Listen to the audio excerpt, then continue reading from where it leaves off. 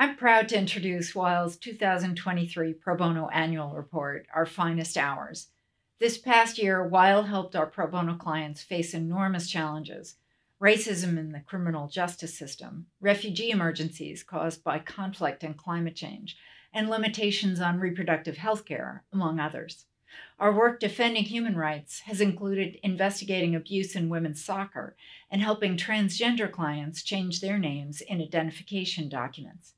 We assisted clients on their way to independence, starting businesses, protecting affordable housing, finding freedom from abusive relationships, and getting the right help in schools.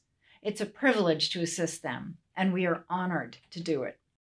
In fact, at Weil, we feel that great lawyers do great pro bono work.